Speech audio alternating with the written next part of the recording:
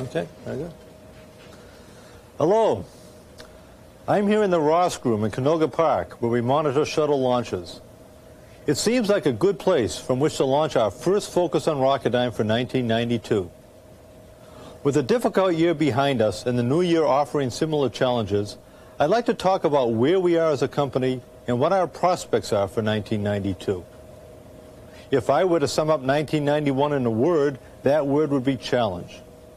We were challenged as a country, we were challenged as an industry, we were challenged as a company, and we were challenged as individuals.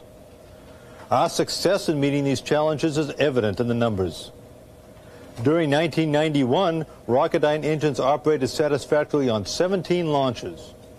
We delivered 26 Atlas, Delta, and SSME engines and 17 Peacekeeper Force stages. We responded to the restructuring needs of the space station program in a timely and professional manner. Beyond these broad accomplishments were the spirit and dedication of individual employees. You helped us introduce organization excellence into the SSME program and began planning for its use on space station. During the year, over 70 CPI teams studied ways to improve our processes. Through your OE and TQM efforts, we achieved amazing and needed cost reductions and quality improvements on the SSME and ELV programs. Yes, we began the year having met 1991's challenges, but at a cost. For instance, our population is down about 800 people through a combination of attrition and layoffs from this time a year ago. Many of the conditions that created the challenges of 1991 will be with us in the new year. A quick look at a few programs that hold the key to our future will show you what I mean. We'll start with Space Station Freedom.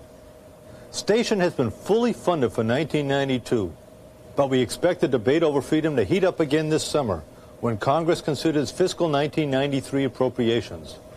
Our task is not only to perform on this program, but also to make sure that Station's many benefits are fully considered during that debate. Funding for the shuttle program peaked in 1990. With completion of the engines for Endeavour last year, activity will be at a reduced level this year. With the success of our 10,000-second fuel pump, NASA has just put on hold the Pratt & Whitney fuel pump program, but will continue their oxidizer pump activity. Also, formation of organization excellence teams continues as OE and TQM becomes the standard within SSME. The STME program faces trials of its own. We forged a successful teaming agreement with Aerojet and Pratt & Whitney on this program last year, but funding remains problematic. Still, we are optimistic about the future of the STME, which will be the cornerstone for this country's National Launch System program. The Atlas and Delta programs continue on course. Our customers on these programs have gone through difficult times themselves. They need our best effort in order to compete against increasing global competition for commercial launch services. Our performance on Peacekeeper continued to be outstanding, but the 1991 buy was the last Peacekeeper buy. Work will continue through 1993, when we'll produce our last Peacekeeper Force stages. The teaming agreement on NASP has proven to be a success, but like Station and STME, funding remains a concern. Funding for NASP has been reduced by 20% from fiscal 1991 levels. This suggests that we'll face some staff reductions on this program during 1992. The funding situation must stabilize if the U.S. is to fly the X-30 by the end of the decade as planned. Strategic Defense Initiative programs receive exceptionally strong support this year, driven to a large extent by interest in tactical missile defense systems. Our LEAP and ground-based interceptor programs will benefit from this strong funding support. This has emerged as an area of major potential for us, and we could add 100 to 200 new jobs this year. In another area, the Department of Energy's decision to stretch the new production reactor program by 2 years will slow our projected growth in this important business segment. Taking these challenges as a whole, we expect further reductions in our workforce this year. Attrition, including retirements, could probably take care of about half of the 500 positions that we expect to lose during 1992.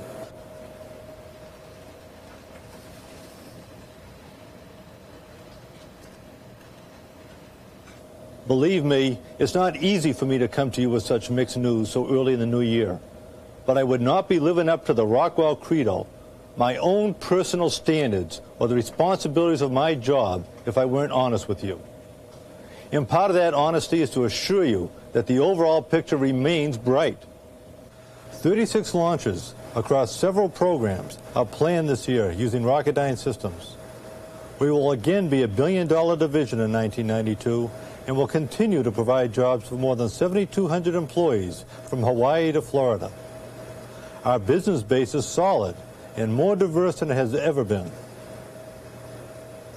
More importantly, we are starting the new year together as a team, knowing what the challenges are. We can prepare ourselves for those challenges and work together with our customers, for Rockwell shareholders, and for ourselves to make 1992 a good year. We are continuing to identify and pursue business opportunities that match your considerable abilities. And I promise that I will keep you informed about the issues that affect our business and our jobs. Our vision remains clear and our goal unchanged, to be number one in our field. With the talent and teamwork we have here, there's no challenge that can deter us from pursuit of that goal. Thank you for your time. Up next is the winter edition of Focus on Rocketdyne, followed by a special feature of the Manned Flight Awareness Program. Please sit back, relax, and enjoy them both. Thank you.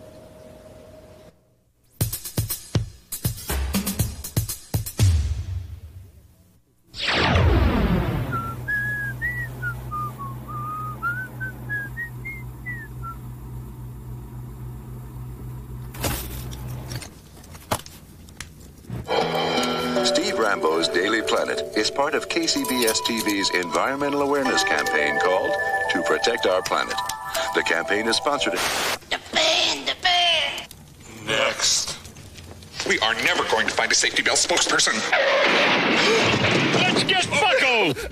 Yeah, we've helped save thousands of lives. But some people still don't buckle up. So let's hit it! You could learn a lot from a dummy. Buckle your safety belt. We better just recycle more.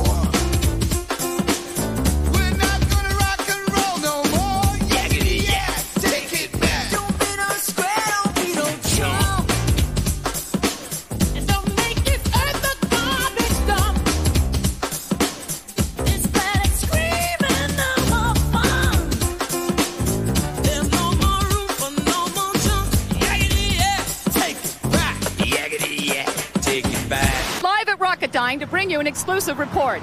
According to company officials, John Nagamatsu has been selected Vice President of Environment, Health, Safety, and Facilities. Now, Trish, a reliable source just told me that John Nagamatsu is uniquely qualified for this new job. He has been the Vice President of Production Operations at Rocketdyne since 1984. Now, this marks the first time in Rocketdyne's history that an executive-level position has been created to address the concerns of the environment, health, safety, and facilities. We'll have more details about this important development on News at 11. I'm... Ramco presents Vince and Larry Smash Hits with timeless classics like... Ain't never met a grill like you. And everyone who doesn't buckle up will remember the heart and bone-breaking sounds of... You've got me wrapped around your fender. Concerns, an enormous increase in traffic and resulting air pollution. I'm Chuck Moshon with the Green Report on 95.5 KLOS. I'm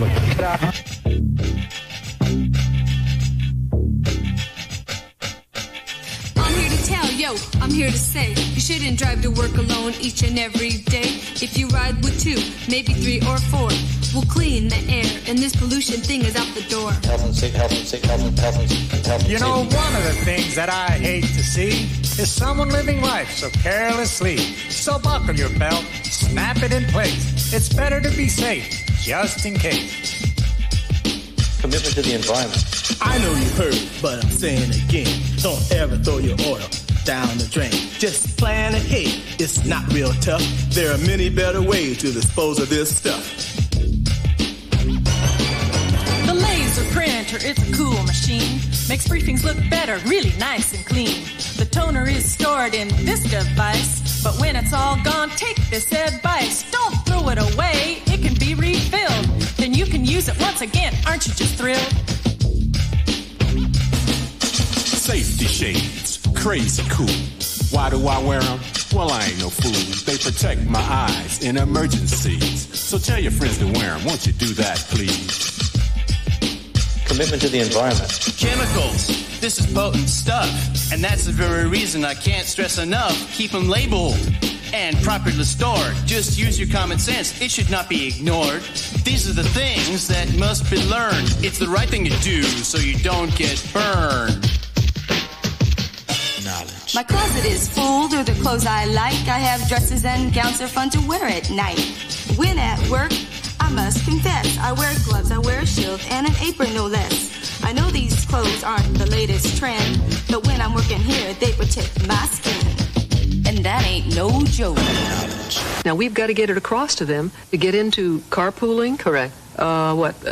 Trains, bicycles. Yeah, clean air. Bottles, cans, and plastic containers aren't garbage anymore, so don't treat them that way. Start recycling. Airbags are great when you're hit from the front. But if somebody says you don't have to buckle up...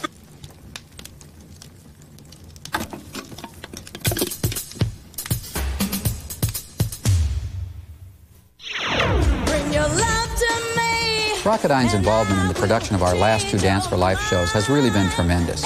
They provided the video equipment and crews required to shoot our show, Dance for Life. This annual fundraiser supports Vital Options, a support group for young adults with cancer and other life-threatening disease.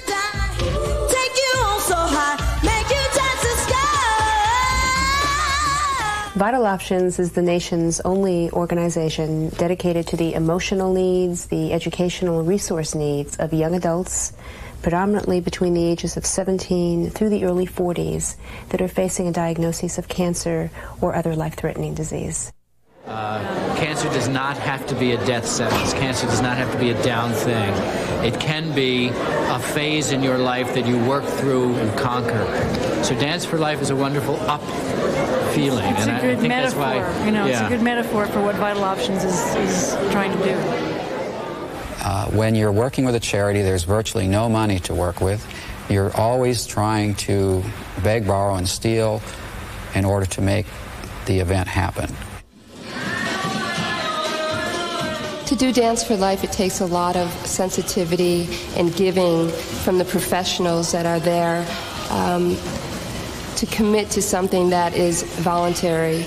There's people that are committed already to other jobs and giving their time and getting together to do the show and fixing their schedules so that they can be there to put the show together. The most difficult part and most nerve-wracking part about doing the show is that we don't see the show in the same sequence as it's being done when we rehearse. And as we look at our watches and it's getting closer to curtain time, it gets extremely nerve-wracking. However, when the lights go down and the curtain goes up, all those butterflies go away and the show starts. And every show has been better and better and better, and it's exciting.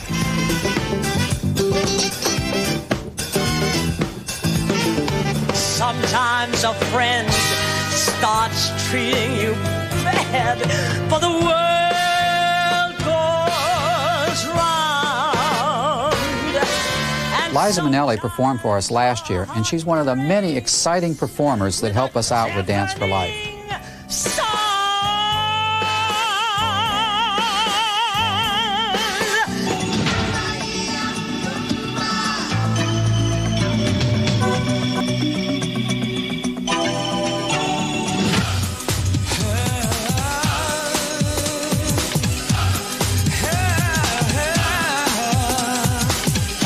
Can't you feel it saying more love? Oh yeah, a little bit. In Chicago a couple weeks ago, 88-year-old woman. She won $17 million. I'm reading the story. They don't give her all the money at once. They give her $600,000 a year over 20 years. What a cruel joke the state is playing on this woman. So walk on by. Don't stop. Walk on by. Don't stop. I just can't get over losing you. So if I seem broken and blue, walk on by. Yeah. Ooh, walk on by. But maybe one of the most moving performances was a group called Louie Louie. Their performance was stellar. They had the audience in the palm of their hand. Personally, it's a lot of fun to do the show, and so for that reason, I enjoy it and will continue to do it as long as they want me to do it.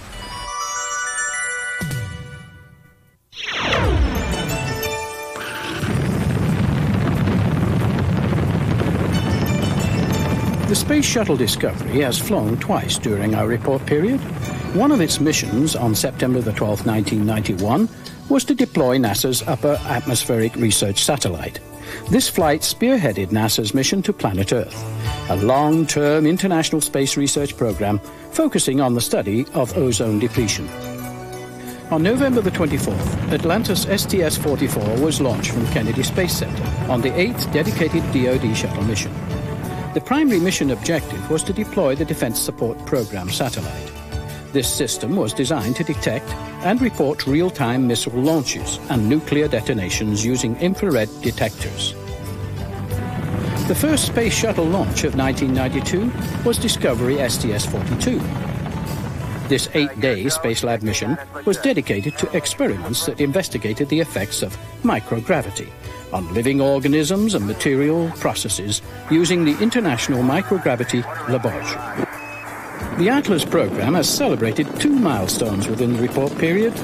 On November the 28th, 1991, this Atlas E rocket was successfully launched from Vandenberg Air Force Base, marking the 500th launch in the program's history. On December the 7th, Rockeydynes MA-5A engine system completed its first flight, powering the Atlas rocket on another successful mission. Our Rockedyne Atlas team deserves hearty congratulations for their efforts in reaching these major program highlights.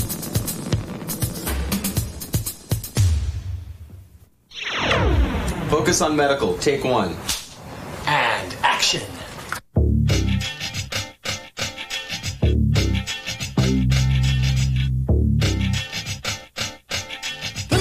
Department, it's there for you. They have doctors and nurses and aspirin too. Cut! No, that's not what I want. This is a medical video. I want to concentrate on medical issues. Oh, well, you didn't tell me that.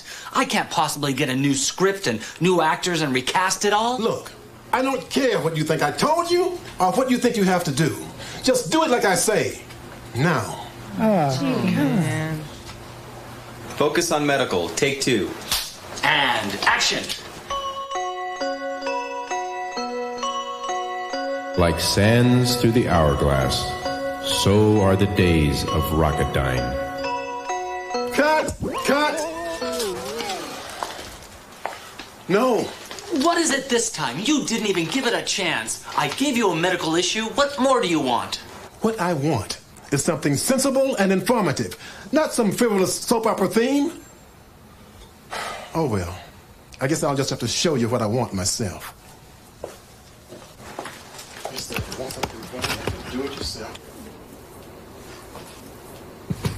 We'll start with Peggy, the dispensary nurse. She is here for those who have minor ailments such as cuts, bruises, burns, and aches. She administers any type of treatment that is needed, and she has a full array of over-the-counter medications to get you through the day. Maureen is a certified X-ray technician. Her main job is to attend to people needing X-ray for injury or routine procedure. She also schedules all of the physicals for people working with radiation, respirator users, toxic chemical handlers, and critical hardware handlers. Man, I wish I wouldn't have to do this. That comment doesn't understand a darn thing. Now, Jeff is our physician's assistant. He takes care of the employee injuries, suturing, and administering medications. He sees employees on the annual physical program to do health assessments for those at high risk. We have 4 registered nurses, Miriam and Lois, and Casey and Liz. They do exams needed for placement, hearing conservation, and vision certification. Pulmonary function testing is done for respirator users to check lung capacity and compare with previous results. These surveillance exams are done by Marion and Lois mostly in 2 areas. Dr. Norton Stein heads up our medical department with the help of his secretary, Barbara. He keeps busy with exams as well as his other duties and volunteer work. Now, this area is used for blood sampling and EKGs. When the testing is finished, samples are sent out for laboratory results. It's kind of busy in here today. Larry, our physical therapist, comes in 3 times a week to work with people who have work-related injuries to get them back on their feet again. Medical leaves are coordinated through Laura. She takes care of all paperwork needed for a leave and makes sure people receive their paychecks in a timely fashion. Our last area supports the Health Enhancement Program, which is coordinated through the Rec Center. This program works with the medical to encourage wellness in the workplace. Now, that wasn't so bad, was it? Now, that's what I want my focus on medical to say. Do you think you can put something together along those lines? Oh, I think I might be able to manage that somehow.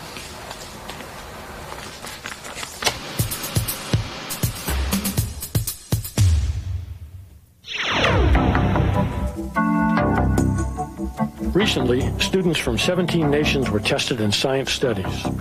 American students ranked near the bottom, ahead only of Hong Kong and the Philippines. In physics, American kids ranked last.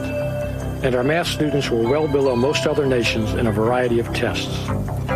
Since 1983, freshman enrollment in engineering has steadily declined. That's why people like Rockeydynes Mac Fry are doing something about these statistics. Mac is one of 20,000 engineers participating in the National Discover E program. The E stands for engineering. This year, the E also stands for exploration. You, too, can inform, teach, and inspire these young people through Discover E.